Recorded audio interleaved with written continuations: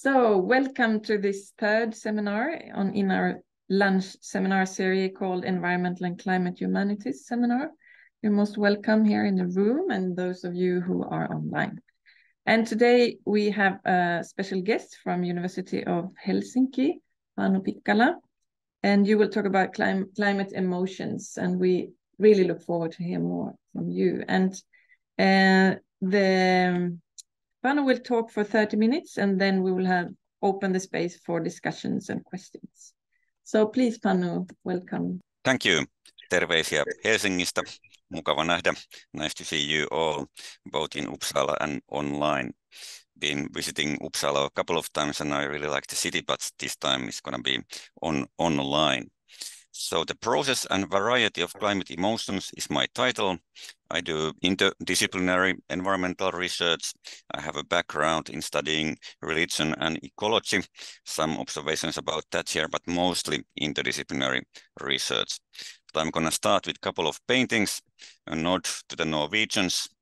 This is one painting of how it may feel to live amidst the climate crisis, but also this one might give instances of that. So there may be complex combinations of perhaps feeling some kind of calm and peace and joy amidst feelings of absurdity and confusion because of how the weather and climate is changing.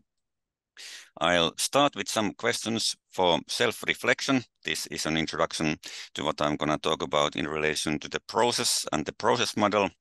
If you look back, what kind of stages or phases in your own history have there been in terms of facing the environmental crisis? Do you remember perhaps even a single moment when you first became more aware of the environmental crisis? Or have there been several of these kinds of moments, perhaps leading further into realizing how extensive the environmental problems are? Were there significant events in your life which had an impact here? Were some people or creatures or places influential for your story in this regard? What kind of feelings or emotions have been associated with these kinds of things and happenings?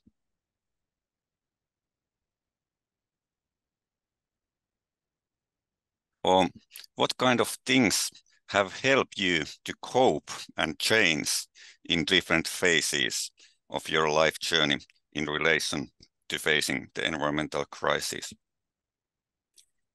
Now, this is something which preferably would be done in a much longer session with both self-reflection and discussion about it. But I wanted to introduce this here. One framework for doing this kind of work is timeline of environmental identity. The environmental psychologist Thomas Doherty, for example, has been working with this method. There are some introductory videos by him about environmental psychology on YouTube, and this is one example of that.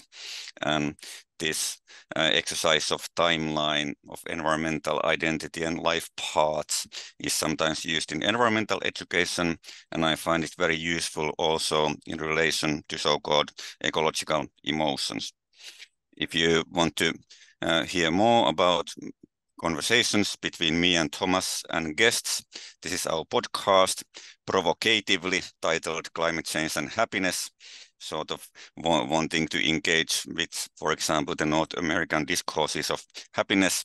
Fundamentally, it's about living a good or meaningful life amidst the changing circumstances. So this links with quite ancient philosophical topics of meaning in life and happiness.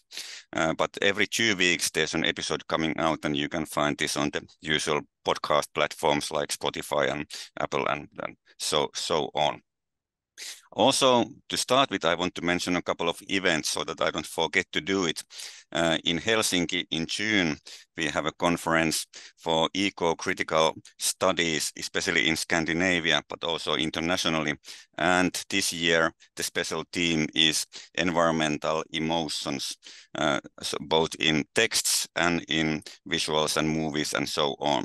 The call for papers has just ended. We're going to have a very interesting set of papers and keynotes, so warmly welcome to Helsinki or to listen online in June if you so wish. Another one that I want to mention is this conference in California, Environment, Justice and Politics of Emotion. It's 2 days, and the first day is on-site only, but the second day is online, and I'll also be presenting on the second day together with, for example, Kirsti Jylhä and Julia Mosquera, who have been doing lots of climate emotion research in Sweden. So this is one of the first symposia to really concentrate on politics of emotion in the environmental context. So I'm very excited about this. And over the years, I've greatly appreciated also Swedish research on this, for example, studies by Maria Ojala, who seems to be present here today. Welcome, Maria. Nice to see you here around. What I mean by eco-anxiety is that it's a broad phenomenon. We can either use the term as an overall term for some kind of difficult feelings and mental states which are significantly shaped by the ecological crisis, and the various disciplines which have touched upon this theme are reviewed in this 2020 article which I mentioned here. For a more philosophical and emotion research take on these matters, together with philosopher Charlie Kurtz, we published a paper last year called Eco-Anxiety, What It Is and Why It Matters. Kurt has written a monograph called The Anxious Mind, presenting a so-called biocognitive view of anxiety and discussing the various forms which may be included under the word anxiety. To keep it simple, I just mentioned that it can manifest in difficult states, and anxiety states is what, for example, comes to mind often for psychiatric professionals when talking about this issue. But more broadly, anxiety as an emotion arises when we encounter some kind of problematic uncertainty. And then usually what happens is that we try to find more information and adjust our behavior to some direction. And then there, of course, can be many directions that we then start to go. And what we call practical eco-anxiety is this adaptive and also ethical moral reaction of noticing the very real ecological crisis and then trying to react to it constructively. But then lots of things can happen and it can become more of a problem also.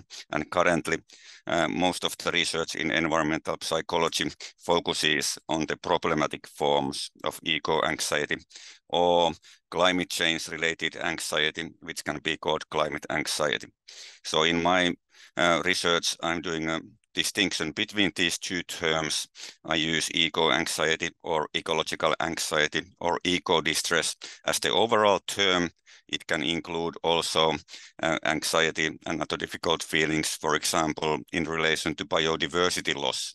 And then climate anxiety is the climate change related part of eco-anxiety, even though the borders can be sometimes quite blurred between these two. But that much for anxiety at this phase. For the broader range of climate emotions, which now means emotions, feelings, affect, and moods, which are significantly related to climate crisis. So for the broad array of them, there is this article from last year called Toward a Taxonomy of Climate Emotions, and the term emotion is used here in the broad sense. So this is sort of review and exploration of many kinds of affective dimensions which can be present. And this could lead into quite complicated discussions what we mean with the different terms like emotion, feeling, and affect. And the practical aim in this paper is to explore the various shades, colors, if you so wish to use a metaphor, and then there's lots of room for further discussions. This is one example of a table I have in the article. So there's pinpointing some sources where there is discussion about these emotions or mental states or feelings in relation to climate change, and also whether they have been included in Landman's quite interesting work from 2020, one possibility for a taxonomy. I could easily spend the whole half an hour just talking about this paper, but now I'll only make a couple of observations. One of them is that what is commonly called climate grief can of course include many kinds of affective tones, from more mood-like sadness to solastalgia, this neologism by environmental philosopher Glenn Albrecht, which means longing and sadness because of the home environment is changing or has been changed so dramatically. So that can be related to many kinds of changes in one's environment. And then there's, of course, also, for example, yearning and longing.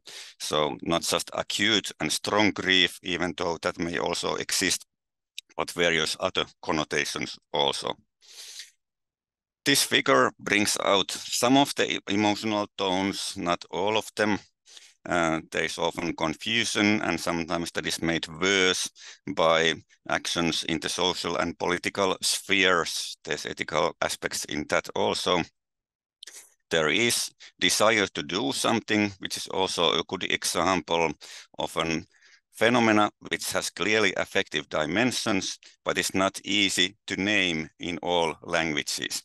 So sometimes some of these emotional tones can remain a bit in the shade because some languages don't have specific terms for them. And this points to the need for also intercultural and cooperation between various languages in this regard. Anxiety, fear, and worry are all related to threats of various kinds. And here I would refer to much research by Maria Ojala, for example, about various forms that these can take. Sadness, guilt, and also shame. There's a growing research interest in environmental guilt and shame also. And those are very influential emotions also in the political sphere. I'm thinking, for example, of Tim Jensen's book, Ecologies of Guilt in Environmental Rhetorics, which is very interesting analysis of many social and political discourses around so-called ecological guilt.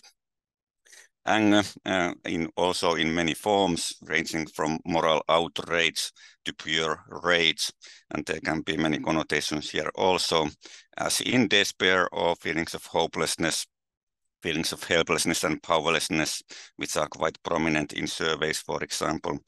But then there is also possibility for many kinds of empowering emotions and so-called positive emotions. I'm trying to avoid the simple distinction between negative and positive emotions, because that's a whole another topic for how different values and normative presuppositions can be embedded in what we call negative and positive. But anyway, there can be feelings of togetherness, joy, sense of community, meaningfulness, often when people try to do something for the good of the planet and themselves. So this is just a brief glimpse of some of the many possible emotional tones. Some observations: each emotion and feeling may manifest in various ways, and contextual dynamics and intersectional justice issues always need consideration. And this is a major point in the forthcoming Riverside Conference in April. For example, sometimes disappointment and disgust may be natural and moral emotions in relation to the climate crisis. One area which would need more attention, I think, is positive emotional approach methods in relation to climate emotions and coping. And this is something which hasn't been done so much in societies and communities, but many people are now working in relation to this. So trying to develop ways to engage with various emotions constructively. It may be writing about various emotions. It may be a discussion-based workshop on discussing sadness in relation to climate change. So there's many possibilities for constructive work with various difficult emotions, and that's something I think which should be more explored and studied. In Finland, we do have a national project on eco-anxiety in social and health sectors. This is the website for the project. There is an English summary now for it at the EU-related website. Support for distress associated with ecological changes. So the title is a bit misleading. It's not just about climate change, but also about other ecological problems. And there's been interesting cooperation between various organizations in this project. For religion and pastoral care, I'm mentioning this paper also from last year and discussing the challenges of eco-anxiety, broadly speaking, for pastoral care. And this team number, edited by Pamela McCarroll and Hiram Kim Crack, sorry for the pronunciation, includes also many other papers on the topic. But now I move on to discuss for the latter part of my presentation this process model of eco-anxiety and ecological grief.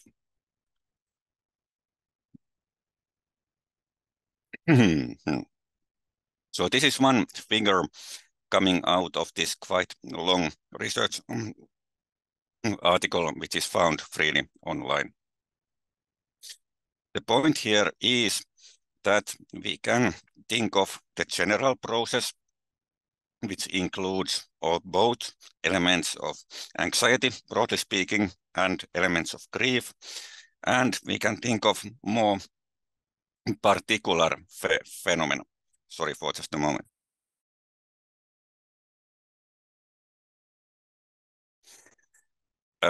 Examples of some of these more particular phenomena have been named in these smaller circles around the center.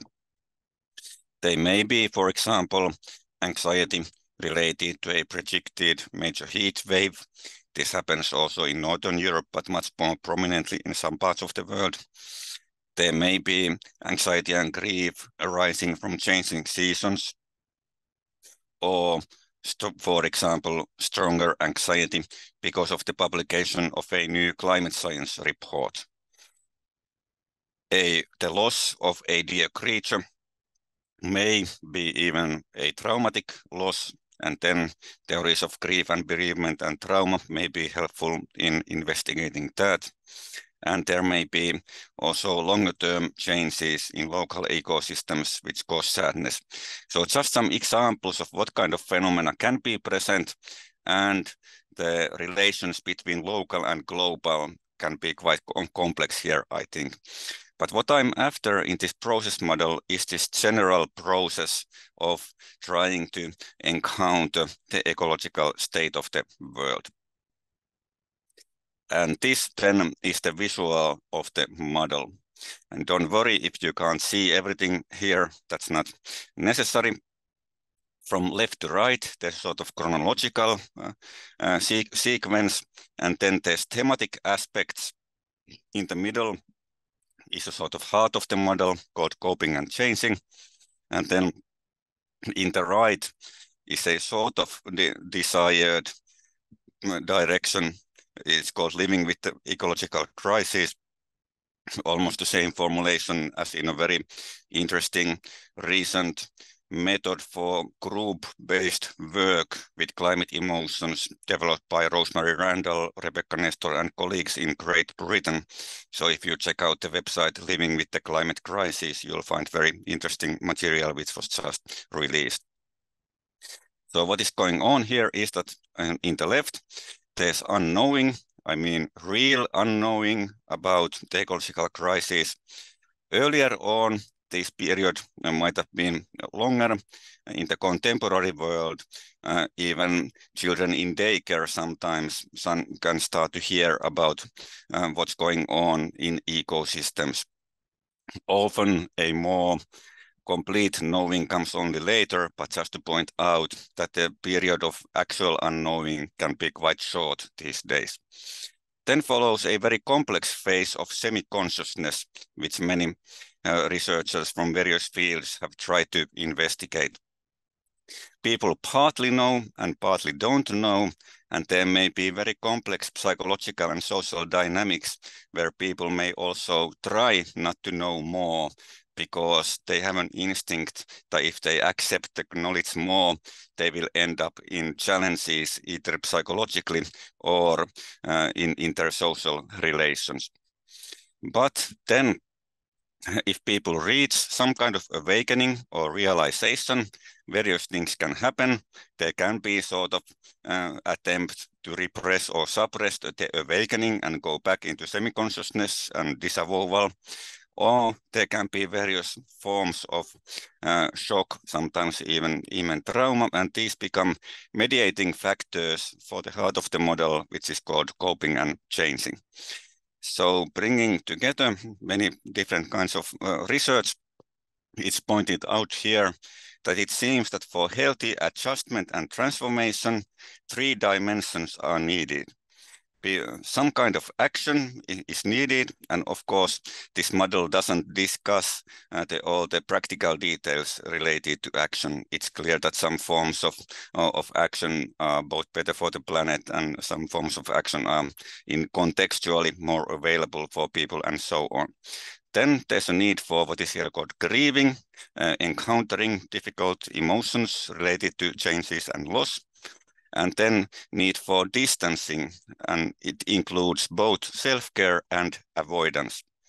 And this all is then circled by the possibility for strong anxiety and depression, various kinds. One could also write burnout there.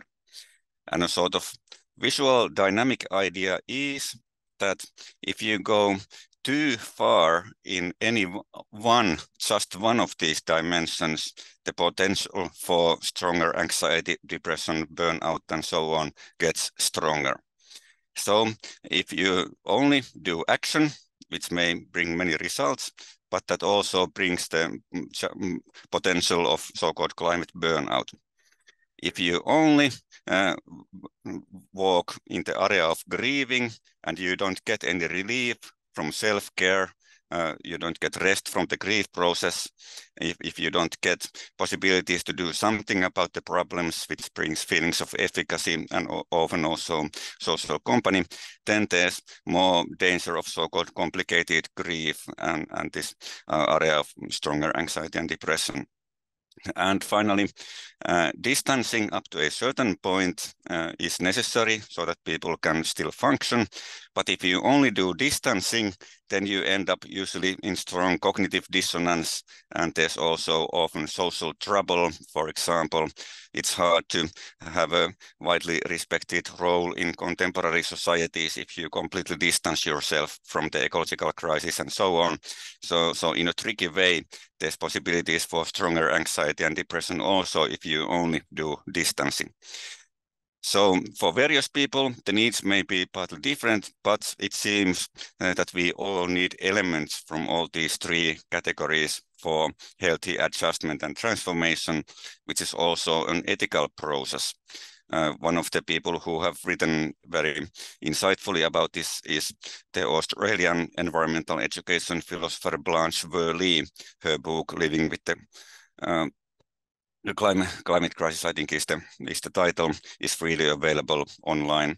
And she links also the challenges of the colonial values and the patriarchal values into the challenges for adjustment and transformation. So here is the 3 dimensions, a very simple graph about them. And the idea is that if with the help of others and many factors, we manage more to adjust and transform. This may be also analyzed from the point of view of theories of grief and bereavement. Then some of the titles get switched. Also, other emotions than grief get more possibility for attention. So emotional engagement is now the main title and grieving is the subtitle. But of course, grief as a process includes also many kinds of emotions. And self-care can be then the more conscious and there can be more awareness of its need and practices which people do. And then distancing is the subtitle. There may still be potential for depression and anxiety. There may still be mood changes, and new information can sort of engender new flows in the process, so to speak. But also there can be some progress in relation to tasks of change processes and grief processes. So this can be used to reflect on one's own journey, for example. That's something which I, of course, personally recommend. And I've had many interesting conversations with various people, then reflecting on the model. When using the model with various people, there is possibilities for validating various things and explore various dynamics. No model can serve all people. It's meant to be useful, but of course there's nuances which are not captured here. And various people may have different needs. For example, those who are very active in climate action, in my experience, often have found the dimension of distancing very interesting and important, because in many organizations still there is not enough support for people so that they could also take breaks from action when needed. That's very human because there's so much to do all the time, but avoiding burnout is a very important task. Focusing on the 3 dimensions of coping and changing is one good way to use this and think about those dynamics in our lives. And then in the article, there's lots of discussion about various aspects of adjustment and transformation, including what we may mean with concepts such as meaning, acceptance, resilience or transformative resilience, and then also the framework of so-called post-traumatic growth, which I find very interesting in this regard also. So there's lots to think about also in relation to that, and I didn't even try to include all of that now here. One newsletter which is very interesting in relation to eco-emotions is Generation Dread by Britta Ray, who is a quite visible commentator on related matters, especially in the Anglo-American world. Her book of the same title has also been published. There is a two-part interview where I talk about some aspects of this process model also on that website. But this is what I wanted to bring to the common table in this lovely opportunity to talk a bit about these matters. For comments, you are welcome to reach out to me also straightly. But luckily, we also have now the nice opportunity for at least 15 minutes of discussion about this. So once more, thanks for the invitation and looking forward to the discussion.